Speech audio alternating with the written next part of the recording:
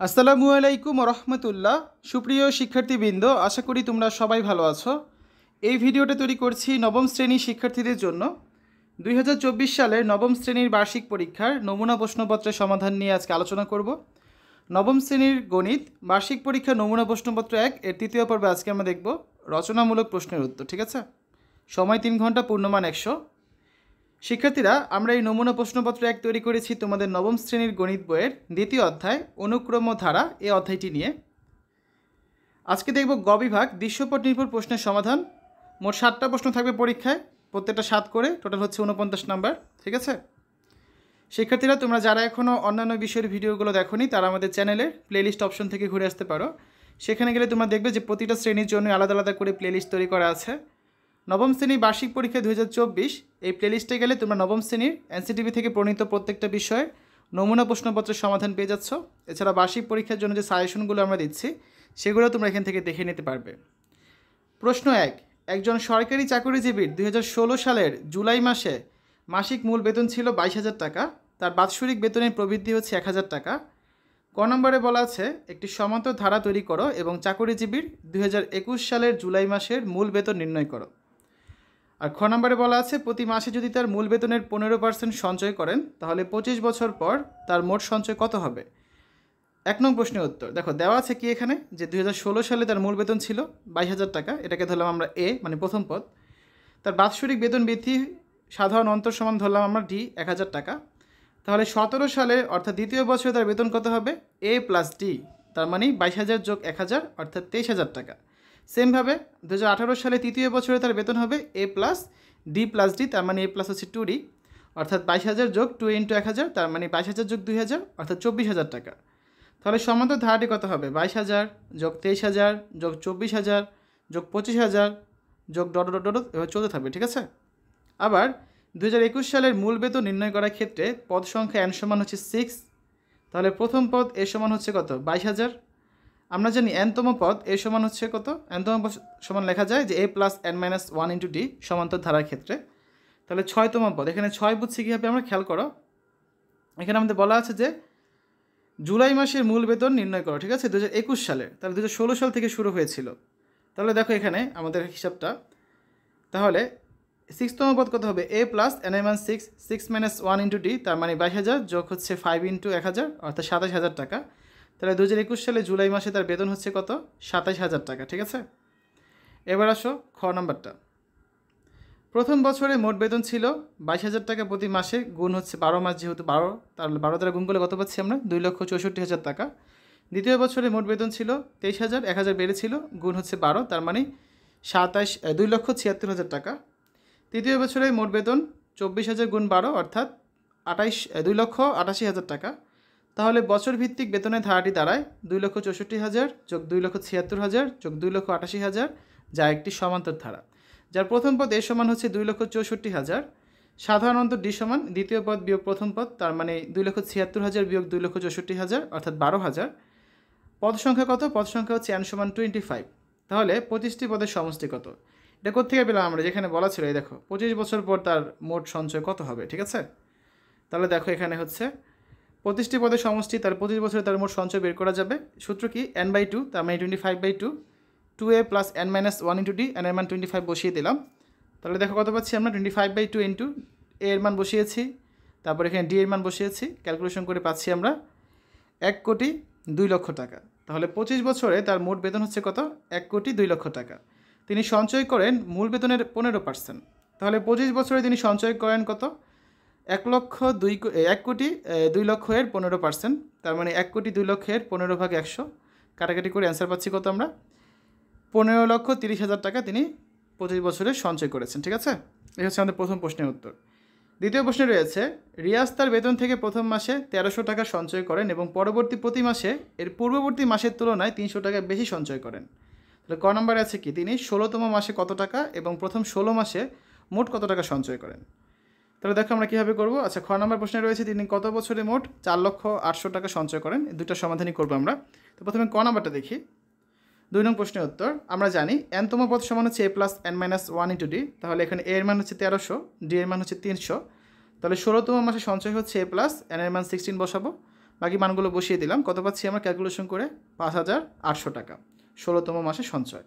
এবার বের করতে হবে প্রথম n সংখ্যক পদের সমষ্টি আমরা যেহেতু জানি n/2 into 2a plus n-1 into d। আমাদের প্রথম 16 মাসের মোট টাকাটা বের করতে হবে, মোট সঞ্চয়টা কত। তাহলে n এর মান 16 বসিয়ে দেবো এই সূত্রে, a এর মান 1300, d এর মান হচ্ছে 300, এগুলো বসিয়ে দিলাম। ক্যালকুলেশন করে কত পাচ্ছি আমরা? 56,800 টাকা তার প্রথম 16 মাসের মোট সঞ্চয়ের পরিমাণ। এবার খ নাম্বারটা দেখি। মনে করি তিনি n মাসে 4,800,000 টাকা সঞ্চয় করেন। আমাদের হচ্ছে কত মাসে সঞ্চয় করেন সেটা বের করতে হবে, ঠিক আছে। প্রশ্নানুসারে আমরা জানি যে সমষ্টি সূত্র কি n/2 into 2a plus n-1 into d, এবং তিনি সঞ্চয় করেছেন মোট কত? 4,800,000 টাকা। তো এটা সমান এটা লেখা যায়। বা দেখো এখানে যে মানগুলো জানি আমরা বসিয়ে দিই, a এর মান 1300, d এর মান 300, বাকি সব যা আছে তাই। তারপরে দেখো এখানে 2 আর 1300 গুণ করে থাকে 2600, এখানে থাকে 300n মাইনাস 300, এই 2 ছিল ভাগাকারে, এদিক যে গুণ হয়ে গিয়েছে, তাহলে কত হবে এখানে? 8,01,600 টাকা, ঠিক আছে। তারপর দেখো, সরি এটা 8 লক্ষ না, এটা হবে কত? একটা শূন্য এখানে কম হয়েছে মনে হয়, না ঠিক আছে। দেখো তাহলে বা আমরা কি করব এখন?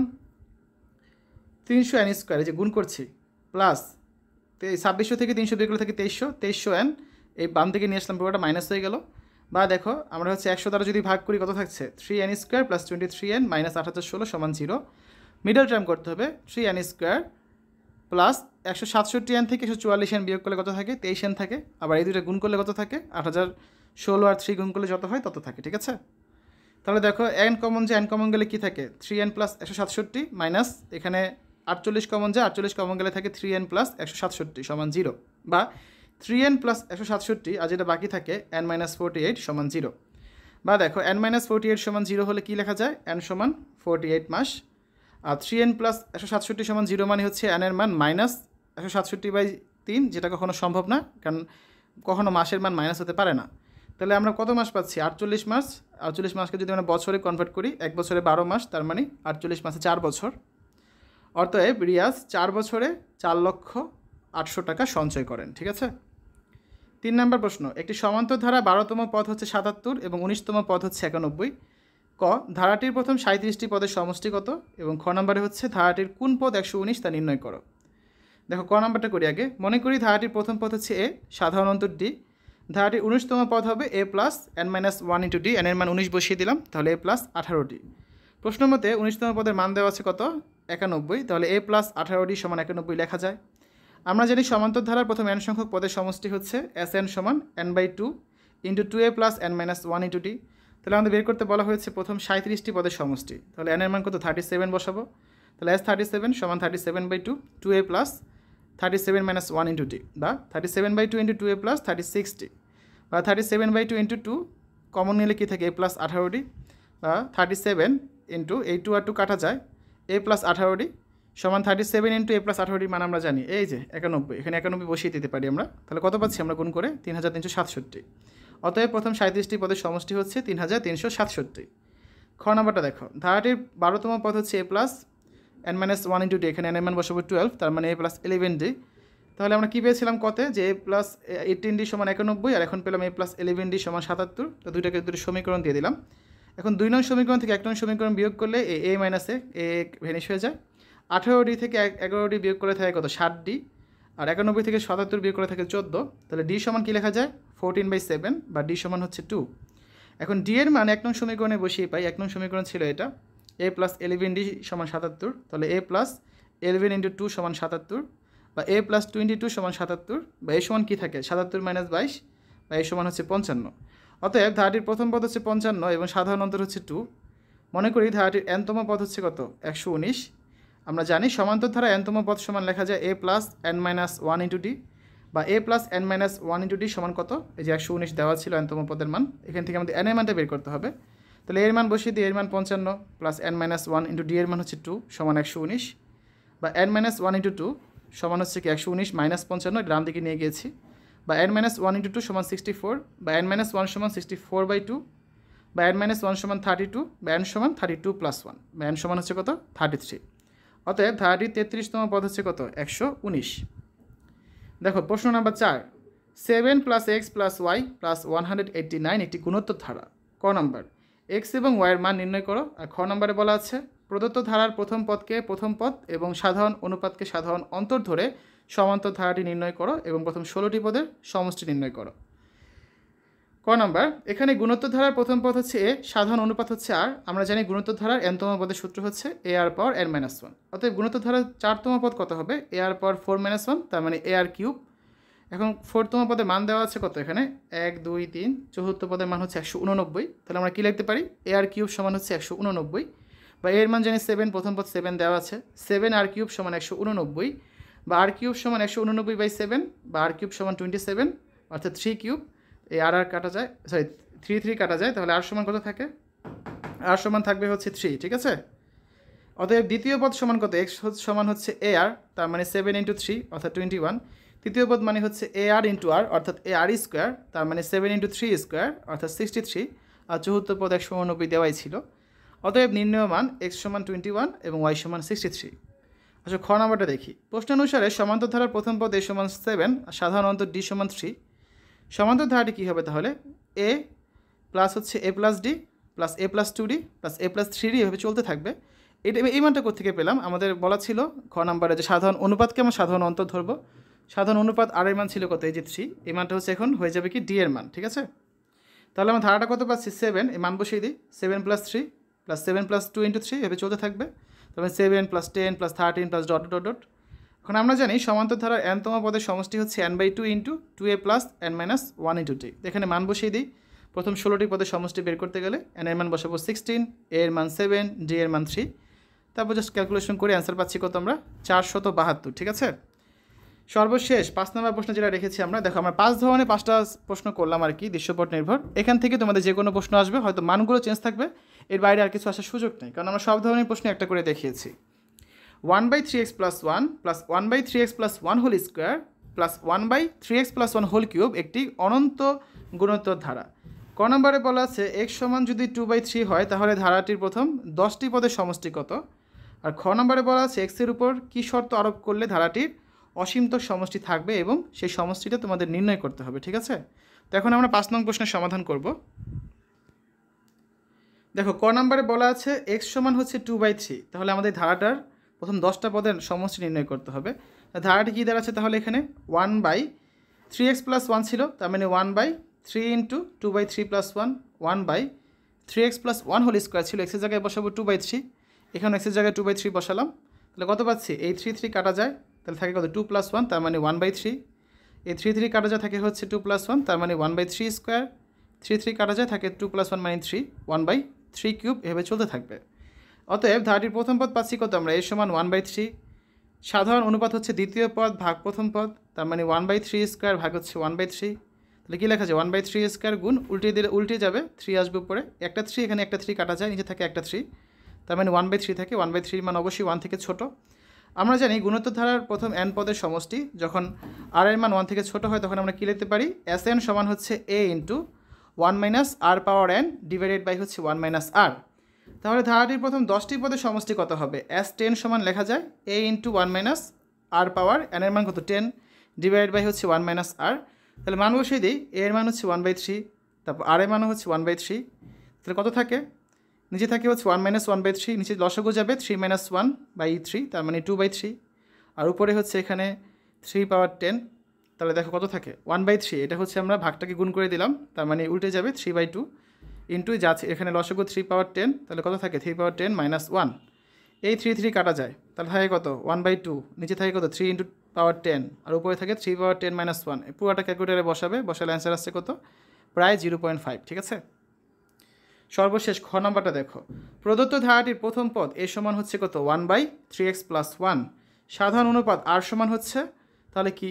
1/3x + 1 হোল স্কোয়ার, দ্বিতীয় পদ ভাগ হচ্ছে প্রথম পদ 1/3x + 1, তার মানে কি থাকে? একটা 1/3x + 1 থাকে।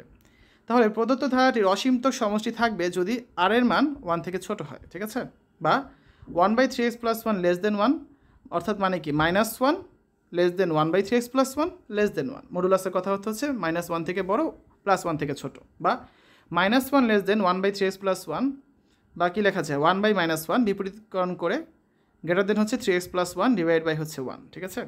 বা -1 সমান কি থাকে? 3x + 1, বা -1 এই +1 বাম দিকে নিয়ে আসবো, আবার -1 গ্রেটার দেন হচ্ছে 3x + 1 - 1।